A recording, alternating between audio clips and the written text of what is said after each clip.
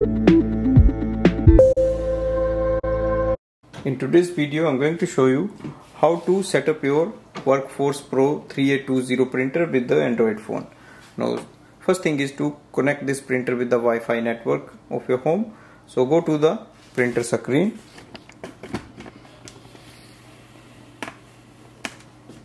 Scroll ahead and select the settings, journal settings, network settings, Wi-Fi setup, Wi-Fi recommended,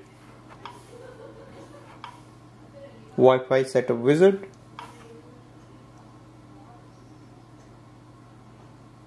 select your Wi-Fi network and enter its password. After entering the password, it is connected to the Wi-Fi. Now go to your Android phone. Go to the Android phone and open the Epson iPrint app.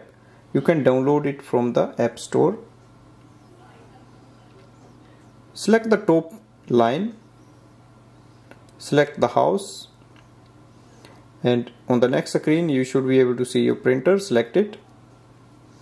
And select keep using Epson iPrint. So printer is available now. Go back.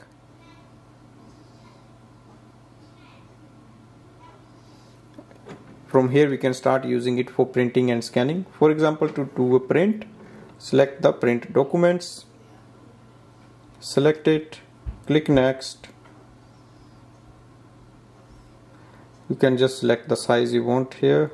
For example, this is letter. Done.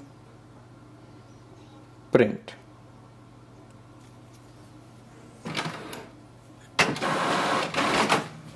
So this way we can do the quick setup and start using it for printing.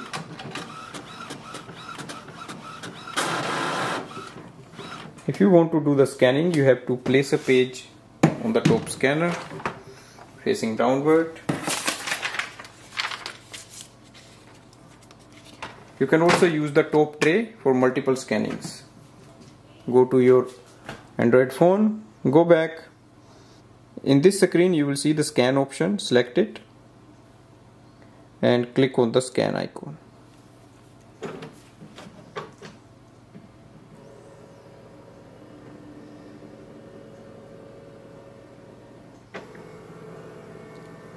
We can see it has sent the scan quickly. If you want, you can save it or you can share it. You have the option to save. You can select anything, you can save it as a PDF or JPEG and click on the save button.